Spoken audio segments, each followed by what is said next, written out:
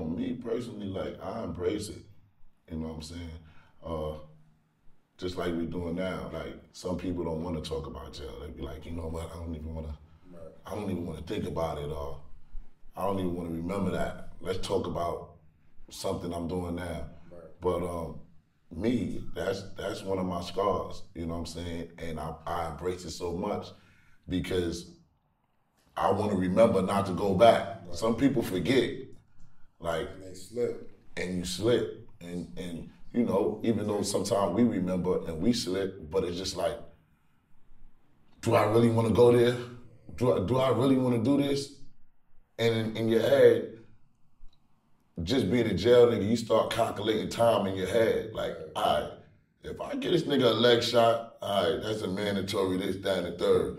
But if I do this, that's a little, you know what I'm saying? So, me personally, I embrace it. I embrace everything that comes my way, and I always beat it. Like, I always beat it. I don't know what it is. God had a plan for me or what, but I never got the bad end of the stick. Like, it's always,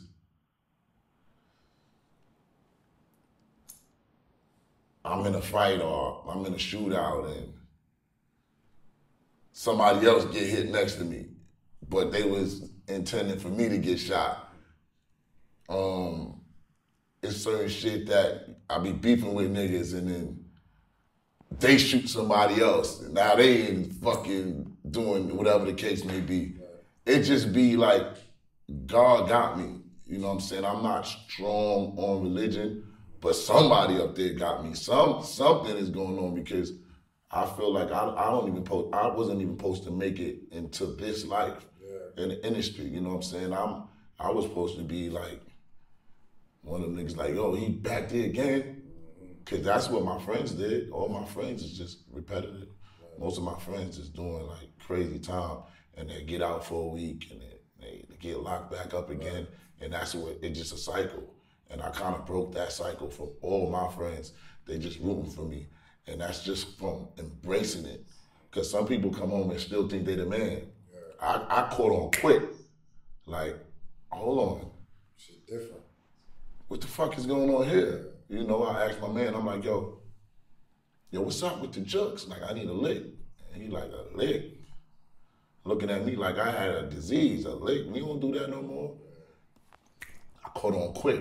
Ain't nobody trying to go to jail. Okay, cool. I thought it was come home, put that pain in again, and if you get caught, you get caught because you trying to feed your family or you trying to provide for your family. But again, that's how I embraced it. I just like, nigga, it is what it is. I'm who I am, and I ain't gonna change for nobody. And I learned how to make other people see the good in your scars. Like, relationship-wise, when you go to jail, everybody leave you. Your mother, your father, your sisters, your brothers, your girls, your friends. And now it's certain people that is free and they girl leave them. I'll be like, nigga, that shit ain't nothing. Nigga, you be all right, you free, you can get another one. You know what I'm saying? Or somebody called me from jail and I feel that same pain. Like, yo, man, ain't nobody doing shit for me. I'll be like, nigga, embrace that shit, nigga. Go in there, better do something, nigga. Bring some drugs in, nigga. You still got shorty, she with it. You gotta sacrifice and again, embrace your scars, roll with the punches. And sooner than later, you know, you're gonna be a champ. Yeah. So another question I always think about too is, you know, you got children, you know, so I know that kind of play a role in the way you see life. How did that, you know, kind of shape this project? It's crazy because, like, I think I'm the worst father. And I think that is because of jail and because of my father, even my mother. You know what I'm saying? It's like going in and out of jail, you really don't get that family love. It's like you're an outcast now. You got some hood mothers and some hood dads that ride with their kids too, but some people get tired of it. One time, cool. You fucked up 2 times, all right, yeah. 3rd time, it's like, listen, we ain't got no bail money. Like, you gonna listen this time? Yeah, I'm gonna listen, man, just bail me out. Back in jail, and they kind of give up on you. So I think that's what my mother and my father did. They just kind of gave up on me. And it fucks me up now because I don't care about no birthdays. I don't care about no holidays. I don't care about anybody else's birthday. It's just like, it's your birthday, nigga. Like, you know, like when you're in jail, yo, it's your birthday today, nigga? Yeah, hell yeah. That shit was yesterday. But yeah, you already, why you ain't tell nobody? The fuck. And that's how I move now, and it hurts me because that's how I move with my kids. I'm just so, yo, what up? What's going on? What you doing? You did your homework? All right, it's your birthday. You want something? Where I could put more effort into it, like throwing big crazy parties and just bringing their friends around. But I'm so cold when it comes to that. It's just like whatever. And it's a gift and a curse because like my daughter is strong now. Like my daughter be moving like me. Like, nah, I'm good, Dad. I just need this. You know what I'm saying? I could love somebody. I just posted a caption today. I said, nigga, I don't matter how much I love you. Undeniably, I could love you. I could worship the ground you walk on.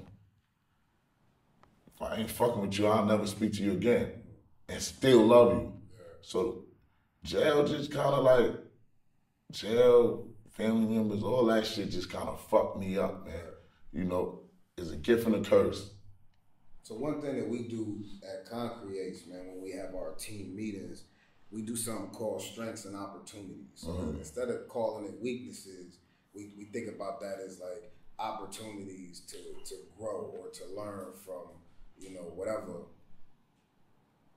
I just feel like that moment that what you just shared with me is like an opportunity to kind of grow, right? How do you begin to like have a better relationship with people? 'Cause in the end, like you always gonna be you gonna always, you know, but I look at it from a perspective like this ain't for them. Like it's for you. You know what I'm saying? To be, you know. The crazy thing is, my thing is, with like I said, my son's mother or anybody that can't relate, they'll never get it. So it's like, you don't give a fuck about me, I don't give a fuck about you. You know what I'm saying? It's just like, a lot of people can't relate.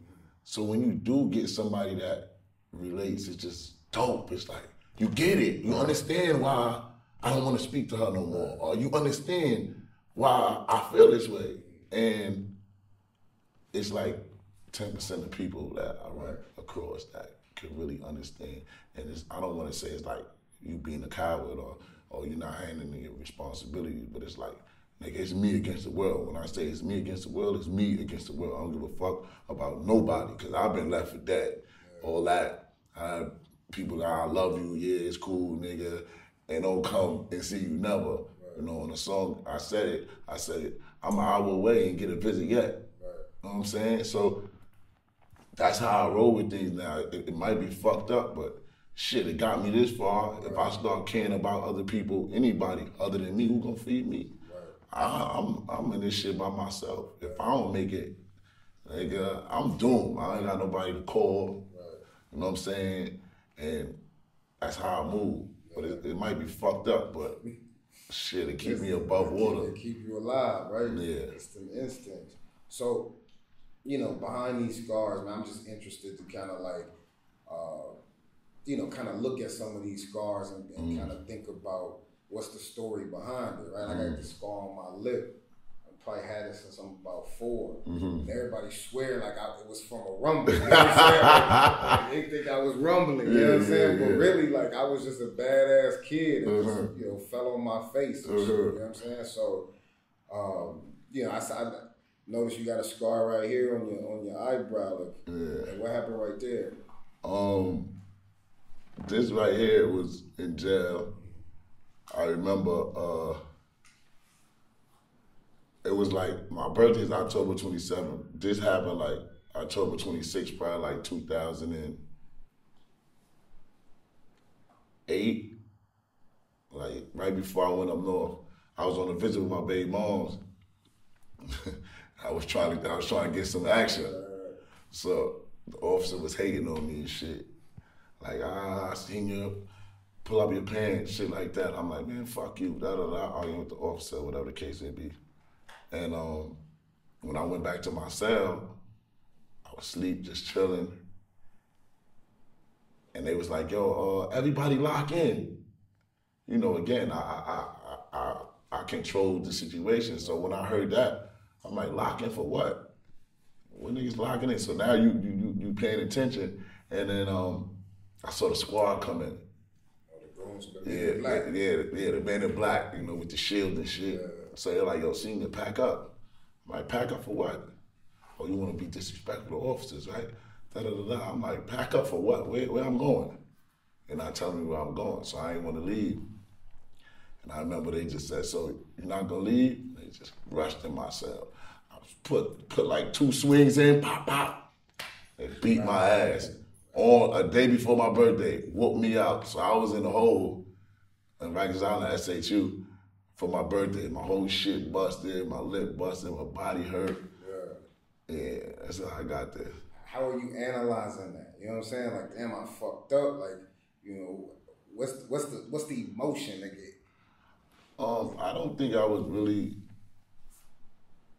like emotional when it came to like fighting officers and shit like that. I just was like, yeah, they know I ain't playing. Like, you know what I'm saying? Fuck it. It is what it is. Just, they know they ain't just gonna move me. Like, I'm a beast. Like, it was cool to do that because, you know, you had other homies in the house with you, housing unit, and they like, yo, damn, Cass went out there with the police. Like you wanted to do shit like that to show niggas, like, this is what you do. When they violate, you put that pain in.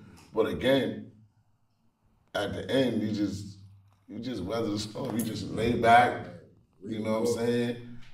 Deny medical, and then after a while, police start respecting you. Once they see you ain't go to the medical unit and be like, yeah, police hit me upside my head, they did this, I would like to file a grievance. Yeah. Once they see you ain't even gonna tell on them, they like, all right, it's unofficial. Next house you go to, they ain't gonna play with you. Or they might, so it's just tricky. You might have to keep on doing it until motherfuckers just be like, just leave him alone, man. Leave him alone because you know this shit gonna go up. The whole jail gonna have to get shut down.